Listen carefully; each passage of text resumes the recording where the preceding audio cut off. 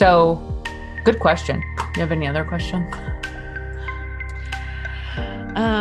No, this is pretty exciting. It is super exciting. I love when, especially like you have some current existing products, they're just kind of here, there, maybe you're promoting it every once in a while, but you've actually got content. You have things to promote and put out into the world that can help people and change people's lives. To have it focused in a funnel and have a focused strategy and predictable results with a scalable funnel like this, I'm excited. So one thing I noticed, like I get almost 100% of my clients from LinkedIn and not even on Facebook. So that's why I asked, I know this is all targeted to Facebook, but I get them all right now from LinkedIn. Yeah. So you would definitely want to be posting all of these things. So we'll be creating the ads on Facebook. I'm sure your ideal clients do hang out on Facebook somewhere. We just need to find out where they hang out, what pages they're following.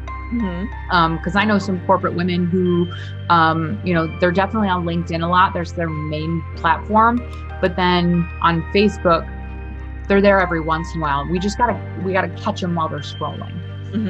So definitely being there while they're scrolling is going to be a big thing. So out of curiosity, what was your favorite part about today? Creating the magic. So picking the funnel that really ties in with like what I already have that I know is of value and I know it is successful and I know people will get a lot out of it. Having the awareness that I really thought that you had to do a freebie first to get them into your ecosystem, to get into your funnel, but you're like, no, we're going to start off straight into, we're going to have them buy something. So I really like that. I think you've got a great audience too that will be more likely to take out their credit card and buy something. Not the penny pinchers that are like, I just want free things. No, especially right now, because they are working virtually and they're tapping into new skill sets that they haven't developed. Definitely, for sure. So, cool. Any final questions or anything I can clarify for you? No, this was really good. So I appreciate it. Definitely. It's our pleasure.